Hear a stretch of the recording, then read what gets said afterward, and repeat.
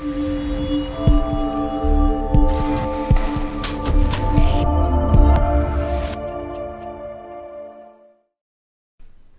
Namaste, and welcome to Dr. Shah's clinic. On yet another video, we are going to discuss and answer the question, why does the testicles actually move up and down? Now, in order to answer this question, we have to understand why is the testis actually located outside the body in a structure called as the scrotal sac.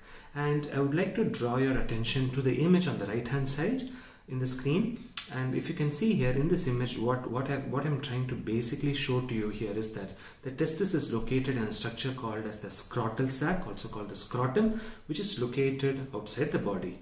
And the scrotum is basically lined by what's called as the dartos muscle or the dartos fascia, which is a key muscle for regulating the temperature in the testicular region.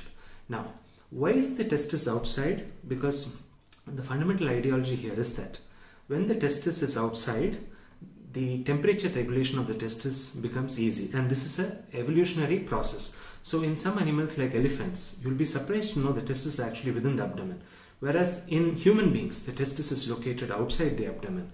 And the reason probably is because human spermatozoa are extremely temperature sensitive. Now there have been studies which have been done as early as the 1990s, and what they found is that even a 1 degree Celsius rise in the scrotal temperature or the testicular temperature translates to a 14% reduction in sperm concentration, sperm motility, and other semen parameters.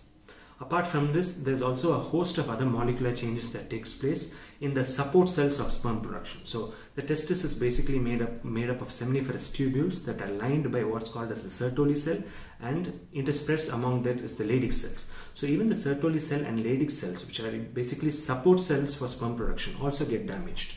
Not just that, even the precursor cells to the mature spermatozoa, that is the Pachytene spermatocytes, the spermatids, the germ cells which actually give rise to the spermatozoa, go into what's called as an apoptotic pathway. That is, they go into a cell death pathway with increasing temperatures, and this has been systematically studied and investigated, not just in human models, even in mice models and a host of animal models.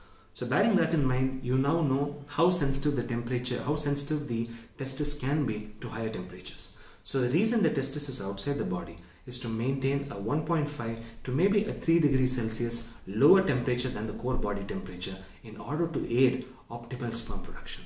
So what happens, if you're in a hot environment, say you've gone to a nice sauna, you had a nice hot bath, what will basically happen is, because of the higher temperature you're exposing your body to, your testis is basically going to come down, and it comes down because primarily the dartos muscle is relaxing, and what's going to happen is there's going to be, the dartos muscle relaxes, the testis comes down, there's more surface area in the scrotum to expel the excess heat. So the testis comes down primarily to get rid of excess heat and bring back the temperature to 1 to 3 degrees Celsius lower than the core body temperature. So that's thermoregulation, right? So at lower temperatures there's better sperm production. So the temperature of the scrotum should be less than the core body temperature. So it comes down to get rid of excess heat, and so that there's larger surface area to allow heat dissipation. Now what happens, for example, if you're in a cold climate, you've been to Switzerland, you're playing with ice, and you're freezing, and you're kind of really cold. What basically happens here is the dartos muscle basically contracts. The cremaster muscle is another muscle that also contracts, and the testis goes up and it goes close to the body. And the reason it goes close to the body again is a thermoregulatory mechanism, and this is because you don't want the testis to be very cold, or because some other functions may get shut down. And here again, the whole idea is to maintain that.